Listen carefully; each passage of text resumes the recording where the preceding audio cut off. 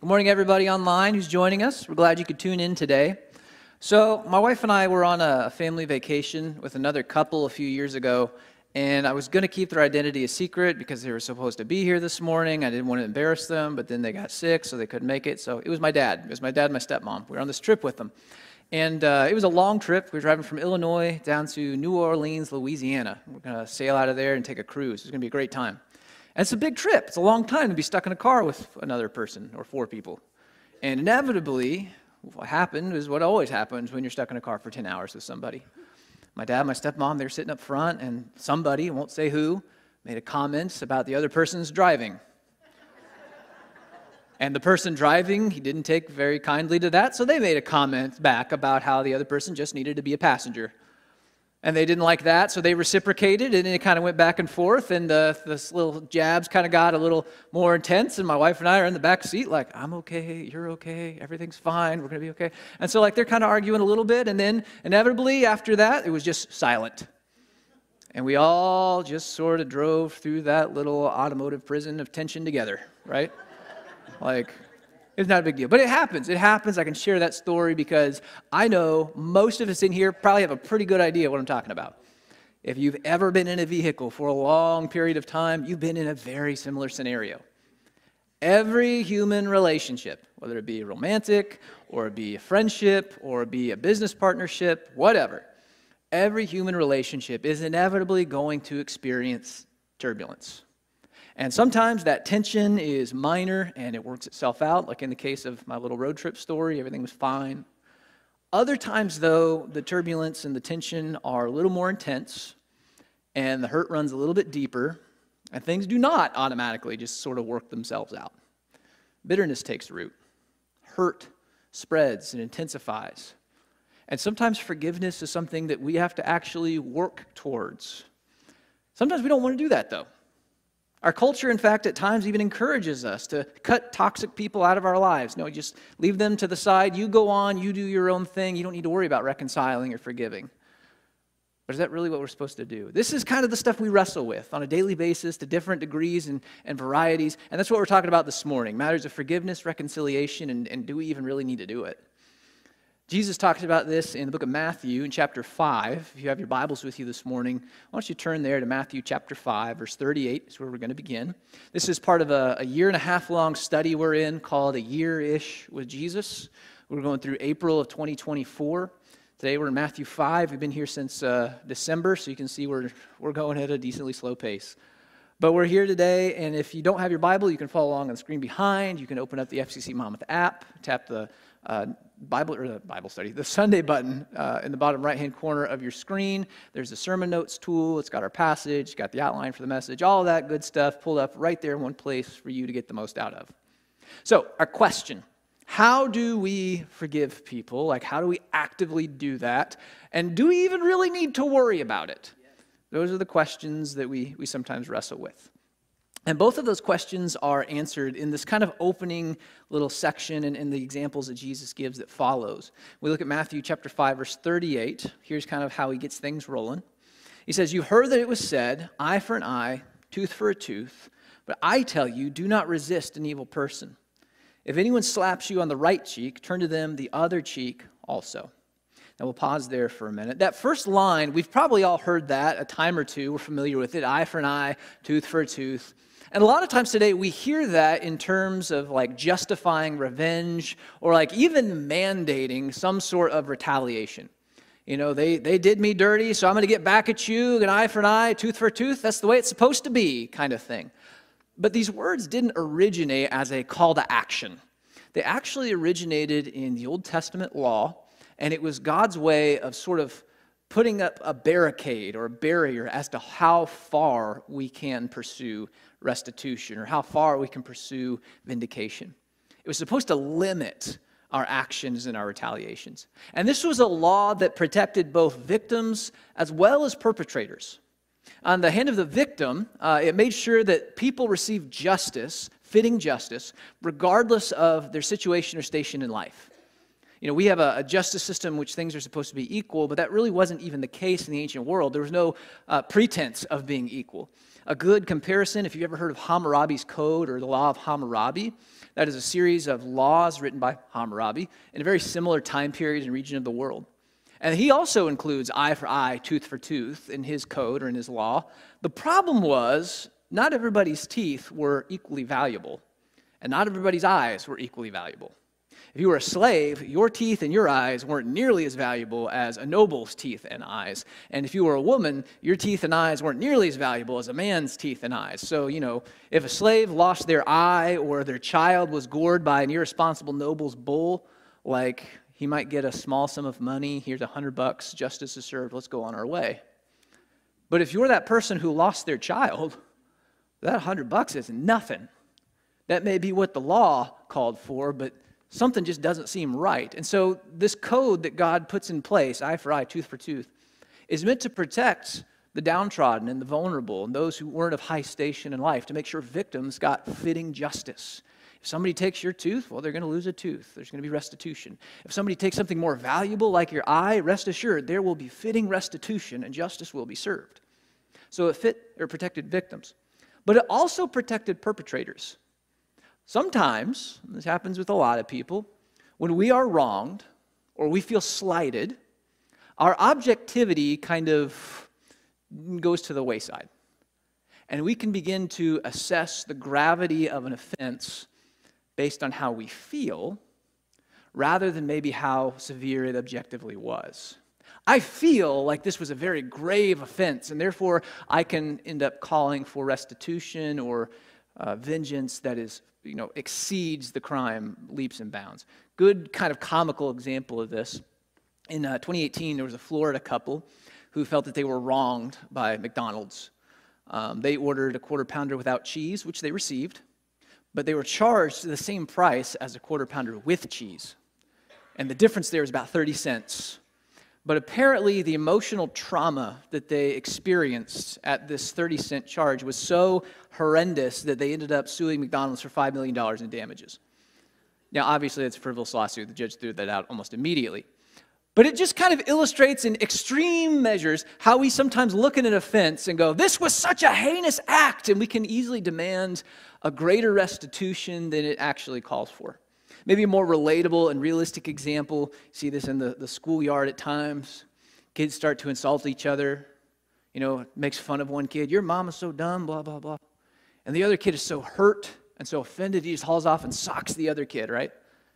Now, there was an offense, there was hurt, but it's not the same as hitting somebody in the face with your fist. Those words might hurt, but they're never going to put somebody in a hospital. Those words might sting, but they're never going to cause physical damage. Those words might sting, but it's not against the law like assault is, right? So there was restitution, but it's not proportionate. This law, eye for eye, tooth for tooth, it was meant to protect people from experiencing too much justice, we might say. So it's a good law, and at the heart of it, God recognizes our human tendency to seek revenge, to get even, to feel that we need some sort of payment for the wrongs we have suffered. And sometimes we demand a little too much. That was the law. But listen to what Jesus says. He recognizes that tendency within us, but he kind of ups the ante a little bit. He says, you've heard it said, eye for eye, tooth for tooth.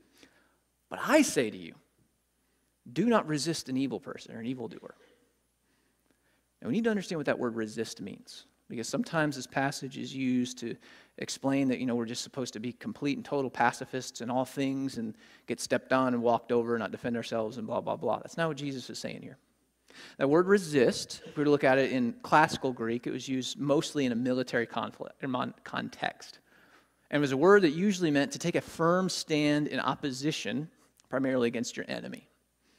And if we look at it in the context of what Jesus said about the law, about revenge and all of that, what we seem to be saying is not so much Jesus saying you just need to be a doormat that everybody walks over, so much as how we view other people. Do not look at people as enemies. Do not oppose somebody as an enemy. Don't look at that person, even that person that has harmed you or wounded you or offended you. Do not view them as an enemy.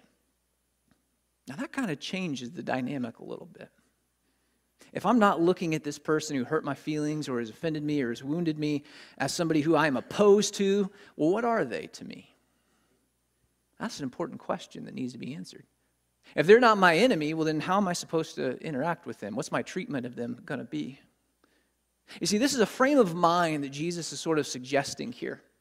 It's a frame of mind that kind of opens the door to forgiveness and allows us to maybe take a step through. And it kind of answers one of our questions: do I need to forgive people? Should I even try to make reconciliation?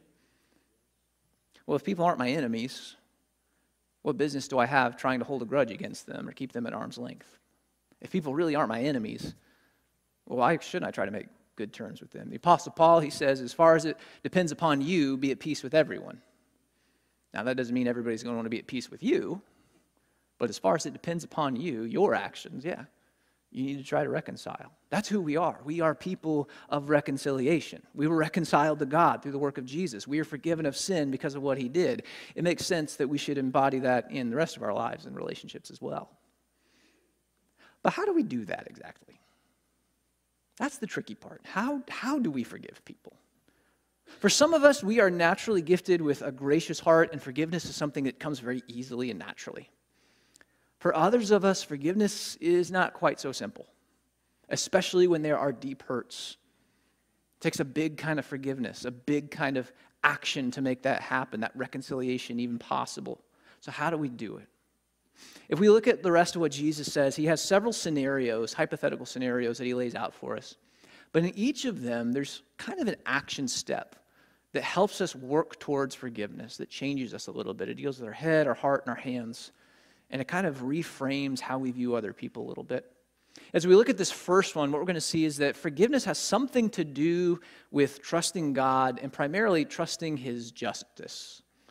It begins by trusting God and his justice. So let's take a look back at verse 39. Let's see what Jesus had to say. This is the second half there. He says, if anyone slaps you on the right cheek, turn to them the other cheek also. So this is obviously where the phrase turn the other cheek comes from. And I got to admit, I've heard that said many, many times in my life. Nobody's ever taken the time to thoroughly explain what that means exactly. It's kind of just up for interpretation. Somebody wrongs you and you say, well, just turn the other cheek. Okay? So what does that mean exactly? Jesus chose his words pretty carefully here. And he's painting a specific kind of scenario. And you and I, when we hear that, maybe the thing that jumps out at us is somebody just got slapped in the face, right? The physical aspect of it probably strikes us because according to our laws in this land, that is assault. Somebody just got smacked upside the head. That's not good. And that certainly would have stood out in a Jewish context. But in the first century, there's something else that probably jumped out at people even more than the physicality of it all. If I'm squaring up to somebody to smack them in the right side of the face, and by the way, I have my ADD brain here. Have you seen that slap boxing before? Anybody seen that YouTube video? Yeah, you know what I'm talking about. I don't think that's what Jesus has in mind here, but just visualize that for a moment. So you're squaring up to slap somebody, and you want to get their right cheek, right? It's really on this side. You either got to slap them one of two ways. Either you use the left hand, which was kind of problematic, because the left hand throughout the Bible is not consistently, but oftentimes has negative connotations attached to it. And in the Middle Eastern world, even today, our Muslim friends would call this the dirty hand, because this is the hand that you would use to wipe yourself after number two. I'm not trying to be funny, it's just the way it is. It's very offensive to try to shake with the left hand. There's a lot of negative connotations to the left hand. If you're smacking somebody in the face with that hand, that's pretty insulting, right? Especially if that holds true, right? The alternative is you use the right hand, but you backhand them across the right side of the face. That's just as insulting. That's not how you treat equals. That's how you treat inferiors. That's how Roman soldiers would oftentimes abuse and mistreat Jewish citizens, because we are not equals, and you need to know it. In either case, it's not just the physical act here that is problematic. There is a grave insult and a huge disrespect being given to this other person. Now, this is a lot to take in. So you put yourself in that scenario. And let's just take the physicality out of it. Somebody gravely insults you and just levies a great deal of disrespect at you. What is your natural tendency going to be? Something up here is going to start to bubble up, right? And you're going to have this need, this desire, this want to retaliate in some way. Tit for tat, insult for insult, eye for eye, tooth for tooth. It's a natural human reaction, you know. We just have this need to lash out or to get back. But what happens in that scenario? Let's say somebody insults you. Do you then insult them back and then they say, okay, we both had a turn, fair's fair, let's go our separate ways? I've never seen that happen in my life. No, even though we may have gotten even, it doesn't mean the score is settled. This other person, this perpetrator, they're going to come back for round 2. And are you going to take that sitting down? Oh, heck no, you're not. You've got your own insult that you're going to levy back at them. And this cycle is just going to continue, because that's what happens when pride and ego get involved. Getting even will never even the score. And that's why it's kind of brilliant what Jesus says here. Turn the other cheek, that they may strike that one also. Just turn the other cheek. End it. Break the chain. You have successfully undone this conflict. It's over. But we might hear that and go, wait a minute. If I turn the other cheek, they might slap me on that one too. If I don't say anything, they have wronged me or they have insulted me and they're going to get away with it. Will they? Here's the thing, guys. We claim to believe in a God who sees all things, who knows all things, who perceives even the deep recesses and motivations of our heart even clearer than we sometimes can. And we claim to believe in a God who judges and judges justly, a God before whom all things will be laid bare and all people will stand account. That's the God we claim to believe in.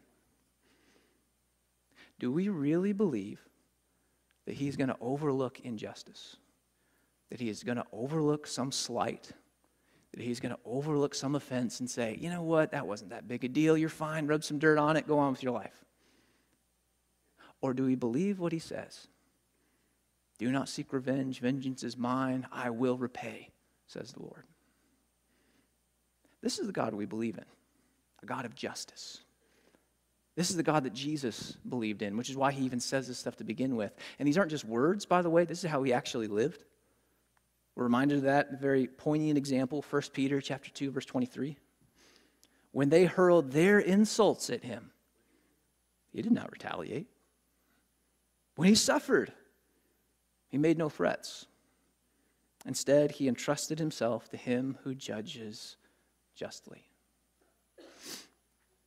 Jesus suffered more injustice and insult than I think you and I could probably comprehend. Though he was completely innocent, he was convicted. He was found guilty of crimes he didn't commit. He suffered an execution his life didn't merit. He was insulted and mocked and jeered for things he did not do as he suffered and died. And he bore the iniquity and the sin of mankind, sin he did not commit. And yet through all of that, he doesn't insult. He doesn't mock. He doesn't belittle. He doesn't retaliate. He entrusted himself to the God who sees all things and judges justly, the same God that you and I say we believe in. And this wasn't because of some superhuman ability that he had. Yeah, he was Jesus. It was different. He was still a human being. The reason Jesus could do this is because, what that last line said, he entrusted himself. He had faith, essentially, in this God and believed that he was who he claimed to be. And Jesus was proved right. 3 days later, his body was raised back from the life, vindicated, shown for all mankind. He really is who he claimed to be. He really was the innocent and chosen one, and everybody better make amends. We're going to celebrate that vindication in a few weeks in Easter. We celebrate the resurrection of Jesus. So here's where this is going. This is the God we claim to believe in. Jesus has shown us that he is worth trusting. So will we? Will we lower ourselves? Will we debase ourselves and exchange insult for insult? Will we seek retaliation? Will we seek to take justice into our own hands because we don't trust that God really will settle all things when it's all said and done? Or will we entrust ourselves to the one who judges justly? Will we end the cycle of vengeance and retaliation and tit for tat and eye for eye? Because this person in front of us, remember, is not our enemy. This person who wrongs us or offends us or hurts us, they're not our enemy. You know what they are? They're somebody in need of grace, just like you and me. That kind of changes the way we see people, doesn't it? That frame of mind. This is not my enemy. And I trust that God will make sure all things are squared away when it's all said and done. That sort of opens the door for us to look at people differently. If I don't have to worry about getting revenge and taking justice into my own hands, if I know God's handled that, it kind of frees me up to do life a little differently. But the question is, what exactly? How am I supposed to see this person in front of me if they're not my enemy? That's kind of where this next scenario comes into play. Jesus keeps talking a little bit, and in this case, he seems to be saying that forgiveness demands that we prioritize people. Now, we've talked about this already a few weeks ago in Matthew chapter 5, and here it is again showing back up. This seems to be a pretty big theme for Jesus. Forgiveness demands that we prioritize people. Let's look at this scenario that he paints for us. This is verse 40. He says, "And if anyone wants to sue you and take your shirt, hand over your coat or your cloak as well." Now, presumably, if somebody wants to sue you, they've got a legitimate claim against you. Or at least they feel they have a legitimate claim. It may be baseless, but they feel that they've been wronged. And so there is this perceived slight. There is that relational tension between the two of you. This isn't talking about frivolous stuff or evildoers or like that couple in Florida or whatever. Somebody feels like there's beef between you. What Jesus is saying here is there's this temptation for us to maybe lawyer up, for us to go on the defensive, to treat this person as if they're an adversary, but instead, here's what we ought to do. Pursue peace with them, make amends with them. In fact, be incredibly generous in the way that you seek to make amends and repair that relationship. Clothing in the ancient world was not cheap. I know we can go to the Dollar General and we can buy a t-shirt for like $5, $10, whatever, but most people in the ancient world had like one set of clothes. If you were real fancy, you might have two. But like clothing was expensive. So if you're going to give somebody your shirt, that's not just literal. You have metaphorically lost your shirt as well. That's expensive. But Jesus goes even beyond this. He says, give them your coat, your cloak as well. And that's just insane. Because the cloak was by far the most costly and useful item that 99% of people owned. Not only was it something that kept you warm, but if you were poor, that was your bedding. That was your pillow. That was shelter if you lived outside. That's how it was a satchel that you could wrap up your stuff and carry it in if it was too heavy. This was a very versatile, useful, costly item. And Jesus is saying, hey, go give them your cloak also. And we might look at that and say, that's an insane value proposition. And Jesus says, you're right. We are vastly undervaluing people and the significance of our relationships. You see, we have this tendency in our culture, because we're a rather materialistic culture, to undervalue people and overvalue things.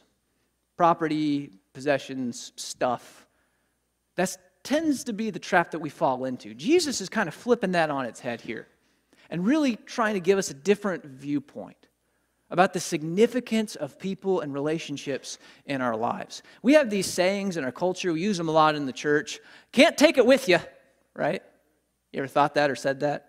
It's beautiful, I love it, it's nice, but you can't take it with you, right? Or it's not said so much, it's all just going to turn to ash anyway, kind of referring to Revelation. Things are temporary, we recognize that. I've noticed we don't have nearly as many statements that talk about the eternality of other things, like relationships. You can't take that stuff with you, but you actually can take relationships with you. It's not like when we all go to heaven, our brains are going to be reset to zero, and we're not going to have any idea who anybody is. We are forever people right now. Jesus talks about it in John. He's talking to Martha. He says, he who believes in me will live even though they die, and the one who believes in me will never die. Do you believe this? He's saying basically, if you believe in Jesus, you are alive, and that life that you have persists on and on and on and on, even past the grave. Eternity doesn't start when you die. Eternity starts when you say yes to Jesus, and you become a forever kind of person. That means the relationships that you have in the body of believers, these are forever. And forever is a really long time to live in tension and friction and turbulence. If you think a 10-hour trip to Louisiana is a long time, you just wait till heaven. It's a long, long time to be at odds with somebody. And we might playfully think to ourselves, well, heaven's a big place, I'll just avoid them. No, you won't. It's not that big. You got eternity to accidentally bump into one another. How do you think that conversation is going to go? And you know what? God's pretty funny. He's probably going to give you an apartment right next to that person. You're going to have to deal with them.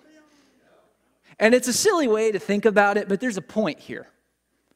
We are going to live eternally with the body of believers. Don't you think it's pretty important that we make sure these relationships are in good standing? If these go on and on and on and persist forever, don't you think it makes more sense to make peace with our neighbors? Which, by the way, is talking about the body of believers. Don't you think it makes sense to be at peace with them? Because this other stuff that we value so much, these things that we get upset about or might be the cause of our friction, they're temporary. But our relationships are forever. It's a different way of thinking about things, isn't it? And Jesus is really challenging us here, not just to look at things with our head, but to look at our heart and develop a priority for people. Because if we can put that right value on people, forgiveness becomes a little bit easier. Reconciliation becomes a little more significant and important. Because we're not going to have forever to put things right. So if we want to learn to forgive, here's one step. Don't view people as enemies. Remember that God is the judge. He'll take care of all that stuff. You just focus on people and the importance of relationships. And here's a third bit of advice. This one's a bit of an action step too. It moves to our hands. Forgiveness oftentimes means that we need to seek to serve people. Forgiveness becomes easier when we seek to serve others, especially those against whom we are embittered. And that is hard. That's really challenging. And Jesus knew full well what he was saying. He is speaking in a first century Jewish context. And in the first century Jewish world, pretty much everybody, unless you were making money off of it, pretty much everybody hated the Roman Empire. And they had good reason to. Because Rome was this oppressor who had come in and stripped them of their freedoms and their rights. Rome was who was taxing them into poverty. Rome was who was moving their icons and their iconography into their world, and it was offensive to their God, to their law, to their heritage, to their sensibilities. Rome was the enemy, and they had every reason to be bitter about it.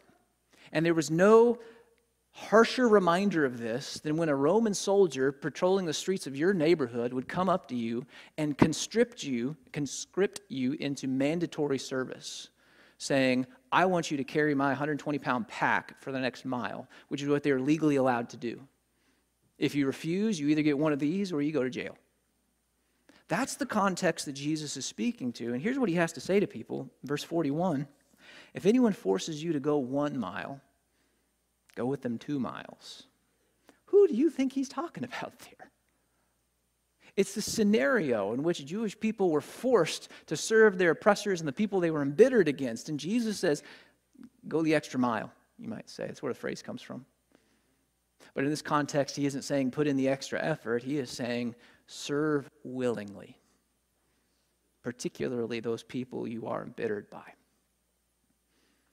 Here's the thing. That's probably the last thing we want to do when we're hurt.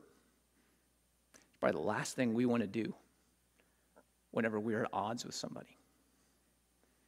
But if we can tamp down our pride and our ego and willingly care for the needs of somebody else, those people that we are opposed to, it is a powerfully transformative experience. In 2014, the Islamic State, ISIS, they overran and took over the city of Fallujah. And for 2 years, they were a plague on that city. A lot of people died. Homes and businesses were destroyed. Articles of historical and artistic significance were destroyed. They were locusts.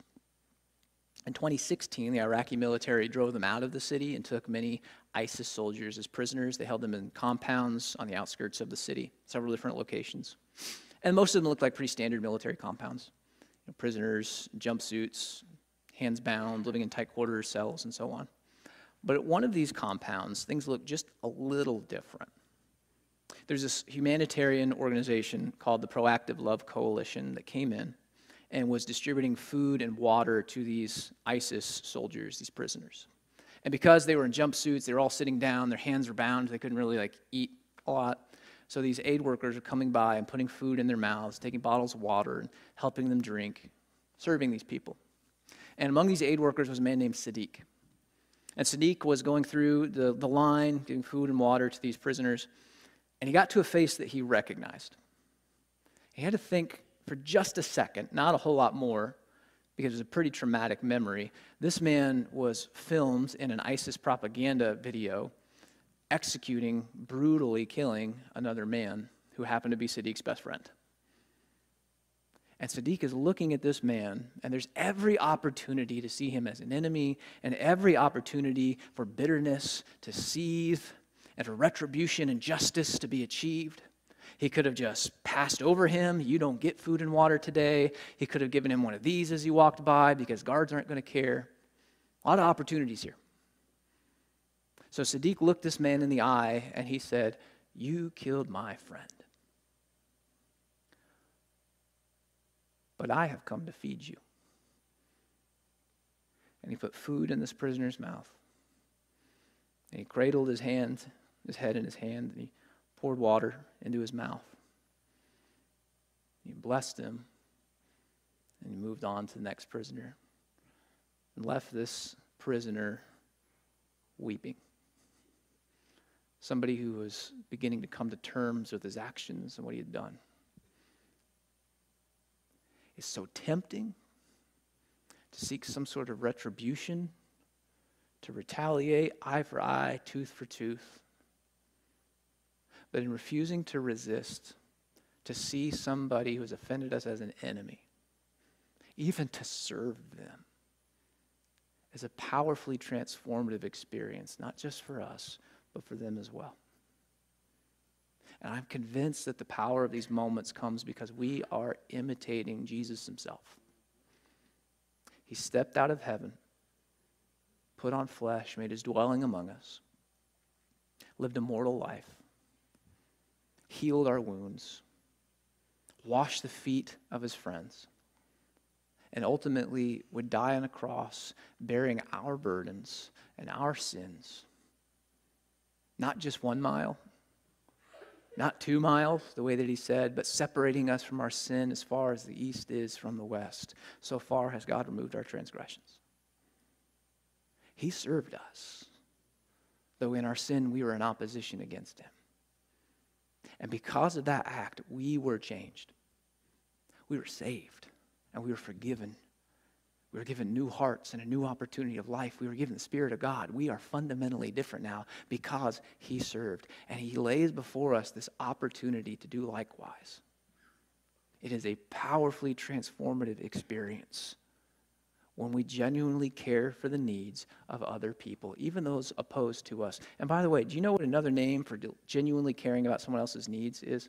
What's another word for that? Love. Is an opportunity to love our enemies. Is what we're going to talk about next week, actually. It's almost as if Jesus has this sermon planned out. Forgiveness is hard. Sometimes it's easy, and you know what? Praise God if forgiveness comes easy to you. But for a lot of us, it takes a little work. It starts here. Remembering that these are not enemies. These are people in need of grace. And I trust that God is a just judge, and he will take care of this. That frees me up to view them a little differently and to treat them a little differently. To remember that these people have tremendous value and that this relationship, especially if it is among believers, this is an eternal thing. So let's take care of it. Let's prioritize people. And for an action component, sometimes that means I need to serve these people. I need to aid them. I need to help them. I need to love them, and it is going to be incredibly uncomfortable. I'm just going to be honest with you, because we are dying to ourselves, and we are tamping down that pride and that ego, and there's that fleshly part of our hearts that says, don't do this, this is uncomfortable, and then there's that Spirit of God that says, this is what you were called to, and this is what it means to walk in the shadow of Jesus. Forgiveness is hard, but it is so worthwhile. And we have somebody that didn't just call us to this impossible task. We have somebody that showed us what it looks like. Somebody that accomplished this kind of forgiveness and healed our relationship with Heavenly Father. And he lays out this game plan for us to do likewise. And so I would encourage you this morning, as you were listening to this, you probably had a face or two pop in your head, even if it was just for a minute. Don't let that slip by. I would encourage you to prayerfully consider what it means to attempt to reconcile with this person. To forgive. I'm not saying you're going to be best friends and you're going to hang out on the weekends.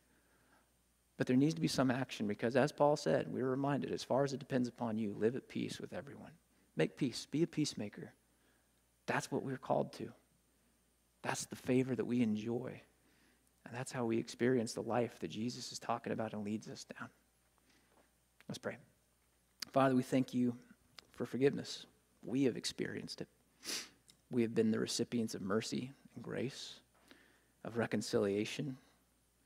We have been healed through your service on the cross.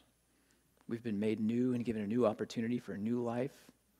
And we, though once were outsiders, have been brought into your family, all because you loved us when we were opposed to you. Teach us how to do the same. Teach us how to see people not as enemies, but as people in need of grace, even when we hurt. Teach us to prioritize people and relationships above all the things that shine and shimmer in this world. These temporary things that sometimes overshadow the eternal. And teach us to serve the way that we've been served. To starve our pride and our ego so that we can nourish the Spirit of God in His calling. Again, we thank you for the mercy that comes through the name of Jesus. And it's in that name that we pray. Amen.